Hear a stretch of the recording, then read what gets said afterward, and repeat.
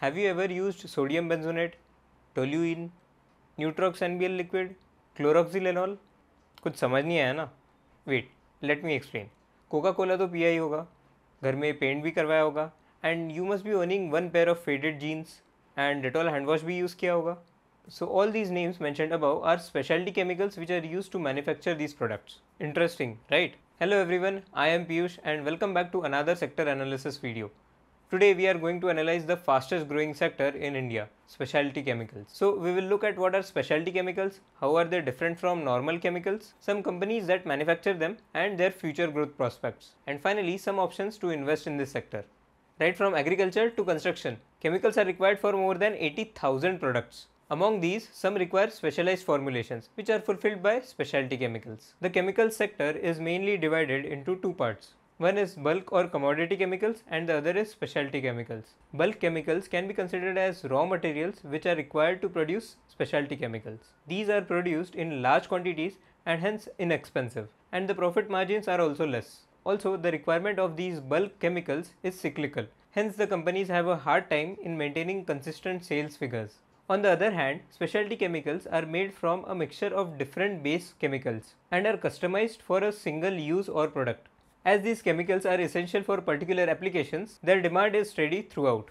You can compare bulk chemicals with hot milk, where you just need milk and gas to heat it. Specialty chemicals are more like making mango ice cream, where you need milk, sugar, mango flavoring and some other special agents to make the ice cream. In India, companies like Gujarat Alkalis, Meghmani Organics and Deepak Nitrate are some of the manufacturers of bulk chemicals, while Aarti Industries, Navin Fluorine, Rosary Biotech, Clean Science and Fine Organic are some of the companies that manufacture specialty chemicals. Do you know which was the first specialty chemical stock that got listed on the stock exchange in 2020? The Indian chemical sector has grown at a CAGR of 17% from 2016 to 2019, outperforming the world average of 8% in the same period. The Indian specialty chemical sector is one of the fastest growing sectors in the world, which ranks third in Asia and sixth largest in the entire world in terms of output. Currently, in 2022, it is growing at a CAGR of 9.3%, and with the forecasted rising demands, the growth will be more in the times to come.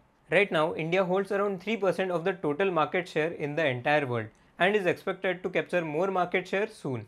According to Indian Express, the industry was worth $178 billion in 2019 and is expected to cross $300 billion by 2025 at a rate of 9.3%. But the specialty chemical sector, which holds around 20 to 25% of the entire chemical sector, is set to grow at a faster rate of 12.5%, which is higher than the Indian benchmark of Nifty 50. Another factor that supports this growth rate is projected GDP, which is around 7.5%. Some of the key industries that contribute to the GDP are textiles, auto, construction and consumer durables, and all these are catered to by specialty chemicals. Here is a segment breakup of specialty chemicals that are used in India. And as you can see, the majority of the market is captured by agrochemicals as well as dyes and pigments.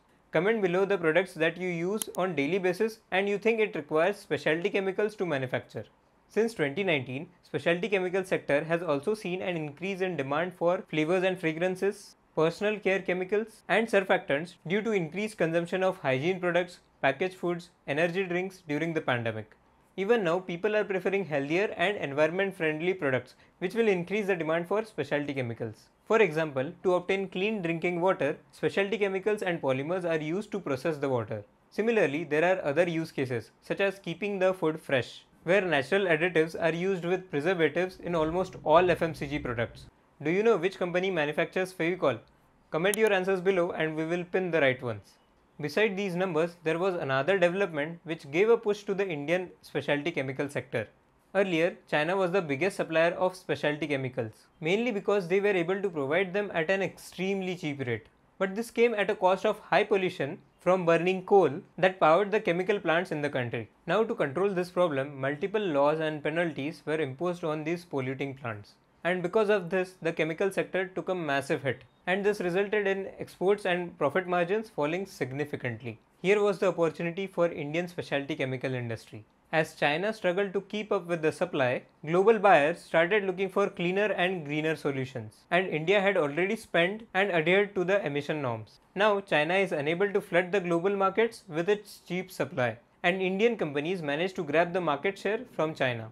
The Indian companies were able to fetch a higher rate in the global markets, which resulted in increase in the profitability.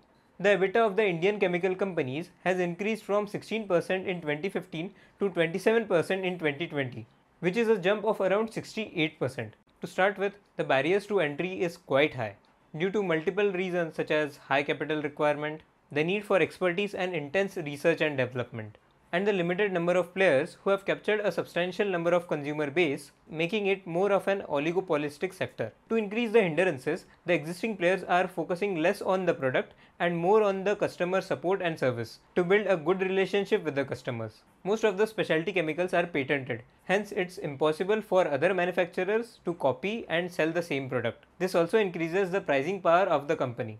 Moreover, the companies are managing to keep their margins on specialty chemicals intact as they pass on the additional cost to the end users. These factors make specialty chemical sector more attractive than the old plain chemical sector. The recent shift in the market dynamics is also visible in the stock prices. Companies like Fine Organics, Vinati Organics and Alkylamines have given astonishing returns of more than 300% in last 5 years. Great, right? Although these stocks might seem like exceptions, but that's not the case. The industry as a whole has bloomed in past few years. Moving forward, even if China manages to increase its exports, they will not have the pricing power as before. Besides this, the government of India is also supporting this industry with various initiatives such as reducing basic custom duty on several imported products and production linked incentives or PLI schemes for manufacturing of advanced cell chemistry battery under Atmanirbhar Bharat Abhiyan. Considering all these points, it is expected that this sector will grow at double-digit speeds, and the top companies in this sector seem to have good growth opportunities.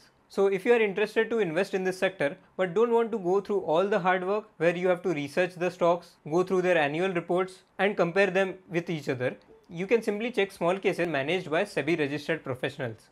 Also, don't forget to subscribe to our channel where we keep posting informative content frequently. And if you want to know about the insurance sector in India, check out this video.